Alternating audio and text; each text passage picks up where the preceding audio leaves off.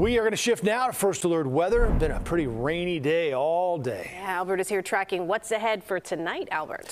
Yeah, so steady rain continues all evening long, and then the rain chances start to dial back in the overnight. And we'll have at least one dry day this weekend. We'll talk about Sunday and the rain chances with that in just a second. Let's zoom into Chicago. Nothing all that heavy, but it's that steady light rain that's slowing down traffic for the commute. Temperatures right now in the city and across Cook County in the low 40s. Gets colder, though, up here towards the north, especially in the northwest corner of McHenry County into Boone County, and that's why we have some snow on the Doppler radar. Still too warm for snow accumulation in Woodstock at 34, Wonder Lake at 35, Lake in the Hills at 36, but just in the last couple of minutes, Harvard now at 32 along with Roscoe. So right in here along the state line with Wisconsin, some slushy snow accumulation will be possible, mainly grassy areas and on vehicles, but that's something we'll keep an eye on. But here in the city and really most of the area, we are 10 to 12 plus degrees above freezing. That's why no snow or icing is in the forecast for us. And these temperatures are going to hold steady now through much of the night. So the hour-by-hour forecast now through midnight, scattered areas of rain, but most of it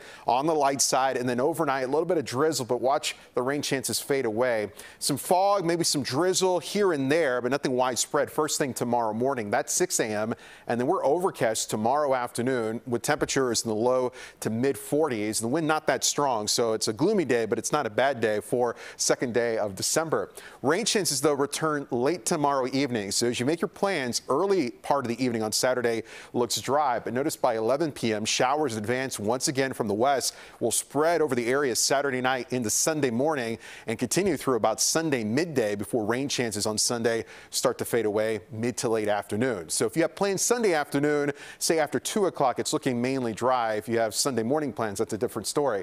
Dry 44 on Saturday, 42 on Sunday. We've upped the rain chance Sunday to 80%. There'll be a few spots out here towards the northwest that stay in the upper 30s for Sunday afternoon. 43 at Midway, 44 expected in Rensselaer. And then next week, kind of a quiet week. Temperatures holding steady early on, 42, cloudy Monday, 42, slight chance for a shower, and 42 on Tuesday. We'll go 43 Wednesday. And then it looks like the second half of next week, Thursday, Friday, warming trend. And that may take us through the middle part of the month. We'll be near 50 degrees in some spots Thursday and Friday of next week. But be safe with the rain, nothing all that heavy, but the roads are slick and traffic's a mess, as you know. Yeah, for sure. Albert, thanks.